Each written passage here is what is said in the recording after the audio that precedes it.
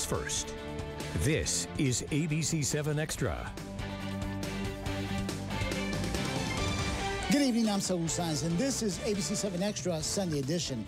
Just when we thought COVID-19 cases were dropping, cases are starting to soar once again with a record number of cases Thursday. Hospitalization rates are also high, to the point County Judge Ricardo Samaniego asked Governor Greg Abbott to exempt El Paso from his order, the governor's order, for bars to open. Still, the governor did say businesses can expand their capacity. Schools from almost every school district are scaling back the return to in-classroom instruction because of rising cases. Some districts are even putting the pause button on sports like football. Joining us to talk about all these rising rates is Del Sol Medical Center Chief Medical Officer and infectious disease expert, Dr. Ogachika Alozi. Thank you so much. You're so gracious with your time, Doctor. Tell us your concern about the rising numbers. First of all, thanks for having me. I mean, I'm sad and disheartened at where we are. If we look at the work that our community put in just 4 weeks ago, right? We were at some of our lowest levels, around positivity rates of 4%, cases per 100,000 below 10. And in a quick 4 weeks, we're above 30 cases per 100,000, and our positivity rate is 12 to 13. And so we're really, really worried about what's going on going into the fall. This is really disappointing and kind of scary. Yep. Your opinion on Judge Samaniego saying, look, we can't open our bars right now. Good decision, bad decision?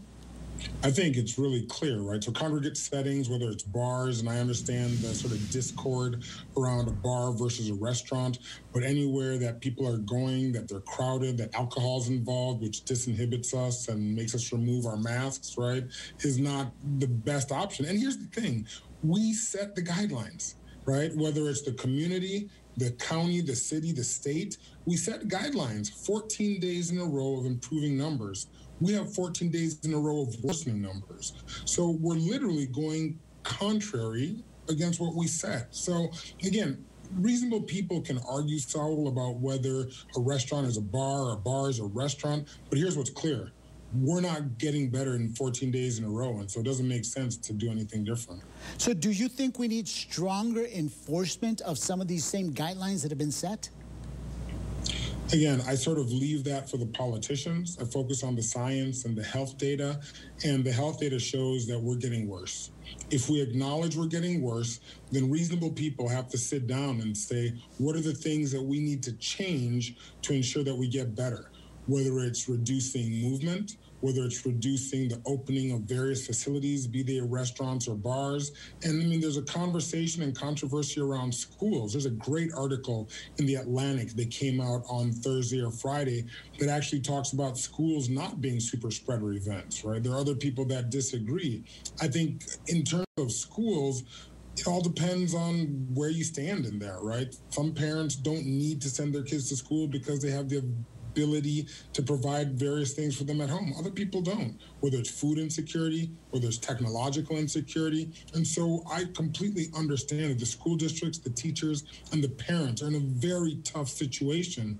But as a city and a county and a community, we have to do something different because the last 4 weeks have not worked for us. Let me turn that question around for you then. What is it that we should be doing differently? Should we be expanding the capacity of businesses right now?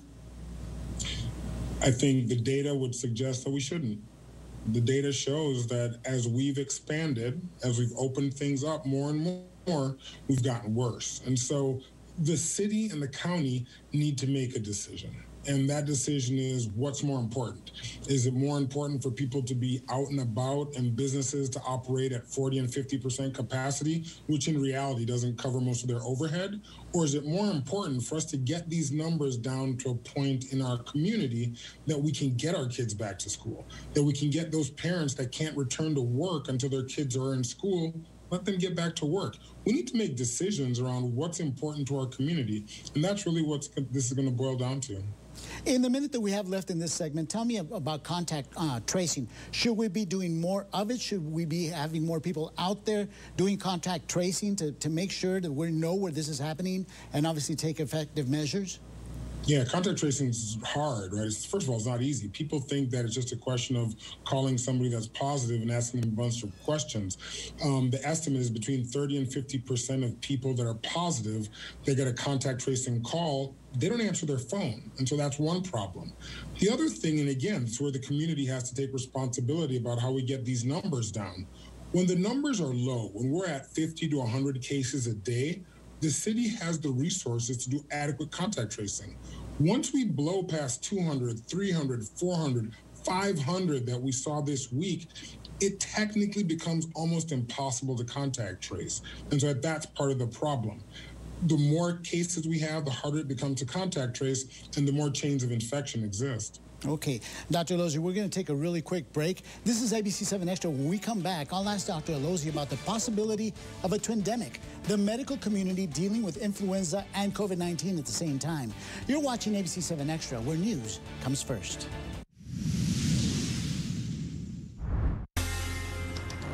After getting shot during a mission in Afghanistan, you'd have thought I'd seen the worst. But here we are. Families on lockdown, communities torn apart. Because Washington politicians like John Cornyn made the wrong decisions early on, worried more about politics than saving lives. Well, I'm MJ Hagar, and I'll listen to the experts and fight for quality, affordable health care for every Texan. I approved this message because my mission isn't finished until all of our families are safe. The pandemic has taught us that what is most essential is being with our loved ones and having access to healthcare, food, steady income, safe housing, and technology.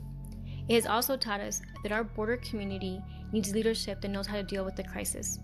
El Paso deserves a hardworking leader ready to face challenges with practical solutions and compassion. We need someone who is ready to fight for all El Pasoans in a more just future. I am Veronica Carvajal, and as your mayor, I will fight for you. You've seen a lot of her ads. But there are three things to remember. Xochitl Torres Small votes with Nancy Pelosi 95% of the time. She votes with anti-oil and gas extremists 97% of the time. And Torres Small earned a D from the NRA. 95% with Pelosi, 97% with anti-oil and gas extremists, and a D from the NRA. It's easy to remember. It's easy to vote against Xochitl Torres Small. Congressional Leadership Fund is responsible for the content of this advertising. I'm Gina Ortiz-Jones, and this is my story. It starts with my mom coming to America, then escaping an abusive husband to protect her girls. I grew up here in San Antonio, and I learned to work hard. John Jay High School, ROTC scholarship, Air Force, Iraq, and when Mom got cancer, I came home to help. It all shaped who I am today. But I approve this message because how we shape our future matters more. Welcome back to ABC-7 Extra. Well, Governor Abbott is calling on businesses to increase their capacity and Texas schools going to in-person instruction. New Mexico Governor Michelle Lujan Grisham is going in the opposite direction. Thursday, she cited the loss of a high school teacher to COVID-19. Because it's a very challenging environment to have in-person learning on a virus. And of course, our thoughts and prayers with the educator that we lost in Gadsden to this virus. We are seeing more and more students impacted around the country. I also want to welcome back infectious disease expert Dr. Ogechika Alozzi. Later in the program, we'll be joined by the El Paso Chamber of Commerce CEO and President David Jerome. First of all, Dr. Alozzi, welcome back. Let's talk about the possibility of a twindemic. Concerning? So definitely concerning, but I think part of this conversation is potentially theoretical. If you look at the Southern Hemisphere, Australia, New Zealand, South Africa, they're actually down 90 to 95% in their influenza cases. A lot of it is because they've put in the work around masking, physical distancing, and a host of other mitigation processes. I think the other thing to really look at is that air travel, which is one of the ways that influenza moves from the Southern Hemisphere to the United States, has been curtailed. It's probably down 50 or more %.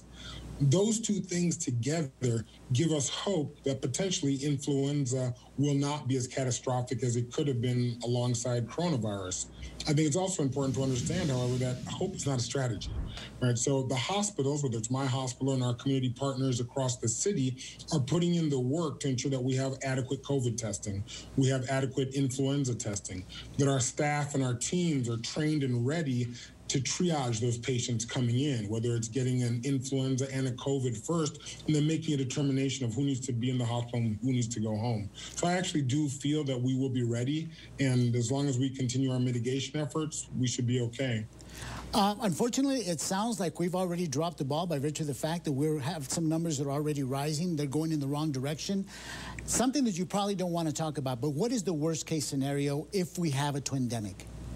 Well, the worst case scenario is really clearly this. So what people don't understand is that in December and January, most healthcare systems, not only in our city, but across the country, that's when they're at max capacity.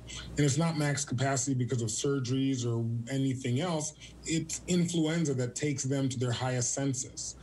If you take influenza and then add to the average hospital here that is already seeing numbers go up, you then have that sort of tipping point scenario of being overwhelmed.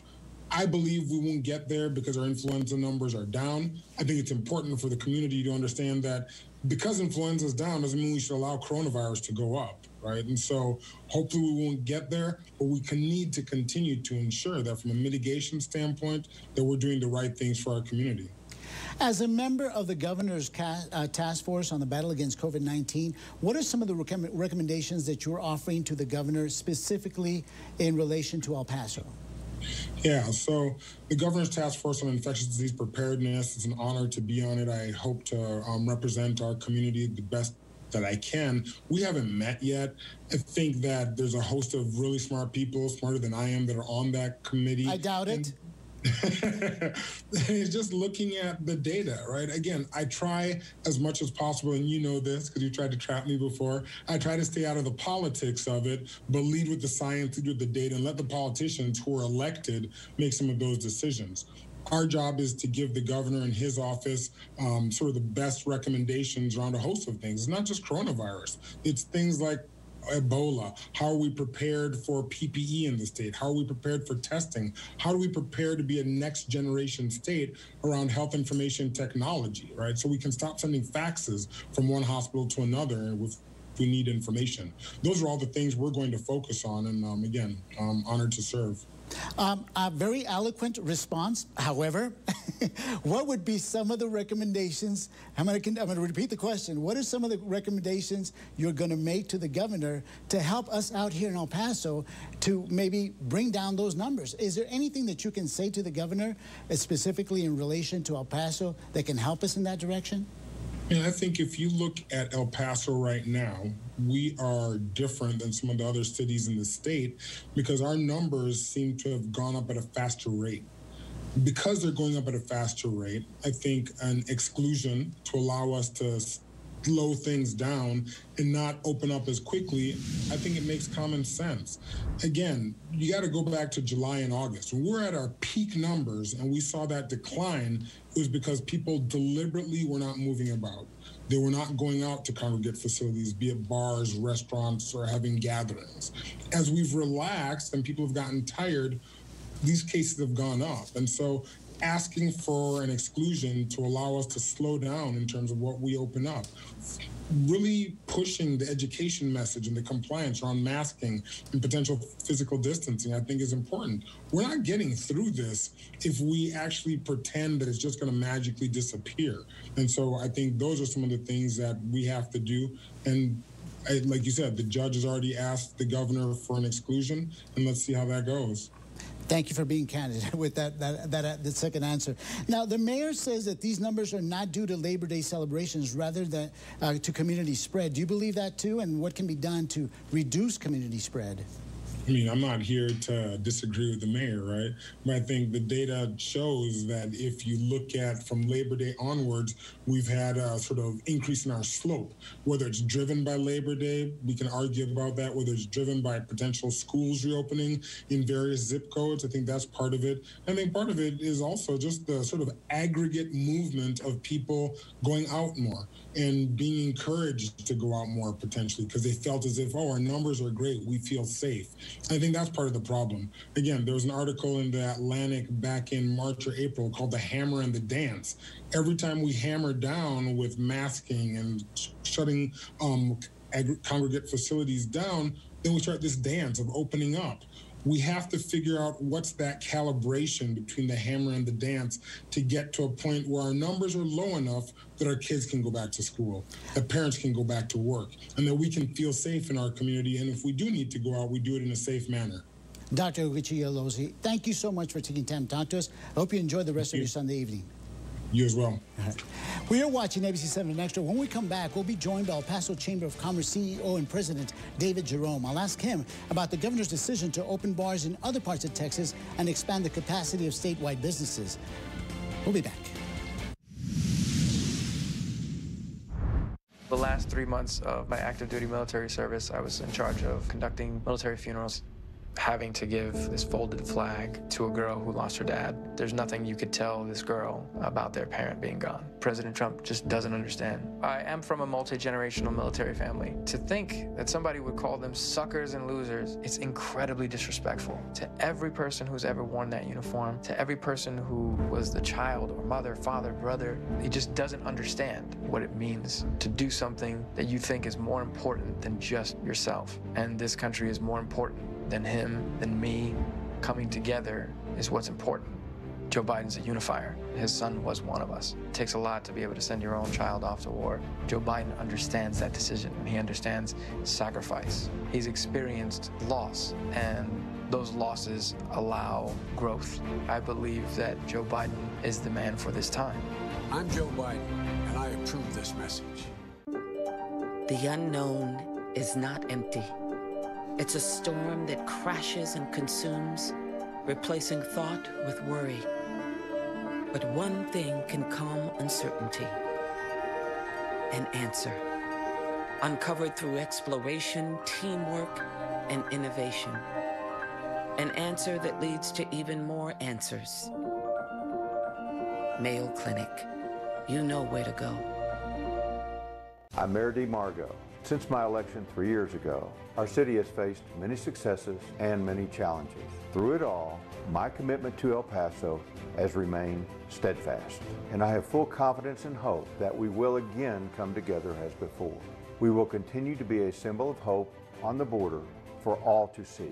With your support, I will continue my commitment to serve you throughout a second term. I'm Mayor DeMargo, and I approve this message. Welcome back to ABC-7 Extra Sunday Edition. I also want to welcome El Paso Chamber of Commerce CEO and President David Jerome. Thank you so much for taking time to talk to us, Mr. Jerome. We want to talk to you about the COVID-19 situation and businesses opening up. Governor Abbott on Thursday essentially said that more businesses can increase their capacity, but however, we still have some rising numbers in El Paso. Your thoughts on that, sir? Well, I think there's a cost on both sides of this. I mean, clearly, I would say, though, that, you know, if you open too fast and people get too sick, it hurts the economy and hurts businesses. And not opening and closing the economy down is obviously also a big problem. So this is not an easy decision, I think, on either side.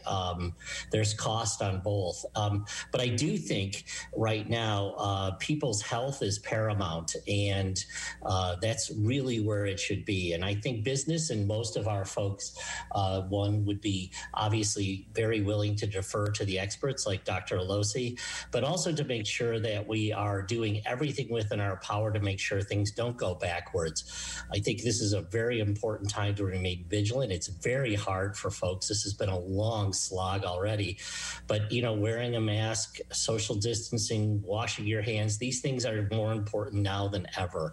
And if we don't want to have a situation where we go backwards, we have to remain vigilant.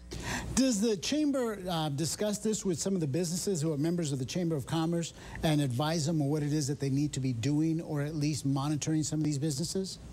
Yeah, we do actually. We have 1,400 members. We're the largest business organization in town. I think the oldest one too. We've been around for over 121 years now, and so, you know, this isn't our first pandemic, funny enough, if you think about it from that perspective. However, I think a lot of the knowledge and thought from the past is, something that's been hard to transfer to us now. I mean, just as an example, but I think the businesses now, we talk to them a great deal. We survey them, but we also talk to them almost every day by calling them directly. And we're also, they're calling us asking for help. And so this is something that we have a lot of ways to learn what's going on out there, from direct interaction with our members, from surveys that we do, and other things. So we're pretty much aware of how they feel about it, and it's been difficult. This is no question. But we're also clearly in a K recovery, as they call it. Some people are doing well, and a lot of others are suffering. And being empathetic and working with those that are suffering while we're also trying to help them is the real focus that we have at the moment. Any idea of the number of businesses in El Paso that have been forced to close permanently because of the pandemic?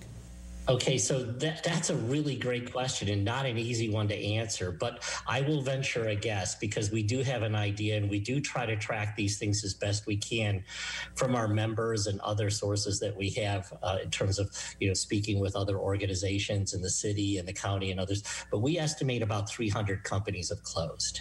Wow. There's a great deal of discussion going on right now in the nation's capital about another stimulus plan to try to help some of these businesses come out of their rut because of the pandemic. Your thoughts on that? Well, I think most economists are saying that this is a good idea. I mean, we're talking between $1 and $2 trillion. That's a lot of money. But I do think that we'd like to see it make its way into the economy. I think it would help a lot of folks. And we don't want to see the U.S. economy, or particularly our local economy, stressed to the point that it's really hard to come back. And a lot of people, when you think about something like COVID-19, it's very much more akin to a natural disaster than it is previous sort of financial difficulties that have resulted, like in the Great Depression or the Great Recession. This one is like a prolonged natural disaster. So there isn't like an underlying problem with the economy. There is literally a healthcare crisis that has led to a economic crisis. And so we want to try to make sure that people who are otherwise running a reasonable or good business aren't in a position where they can't bounce back as quickly as possible. So we'd like to see that stimulus come. We think it's important. And we've been, this is important to note, because everybody can be looking at these things in, the most difficult way. But we've been working very effectively with the city and the county and other business partners in town to deal with this. And I mean, my hat's off to the city and the county for all the work that they've done. And I think, we've been there to try to make sure that we have helped business as well in the ways that we do. I think just like last month in September, we worked with 20 companies to keep them afloat. On various different ways, from getting them loans to making sure they have the information they need to make smart decisions in keeping their business afloat. And so everybody's trying and everybody's working very hard. Truthfully, I think a little bit more money in the system would be a nice way for us to make sure that all these efforts are not for want. We've done all this work now. I don't want to see it disappear because of lack of support from DC. Right. What are you saying to bar owners, or what are bar owners telling you because of the county judge's decision to send a letter to Governor Greg Abbott saying El Paso should be exempt from reopening bars? Are bar owners talking to you about this?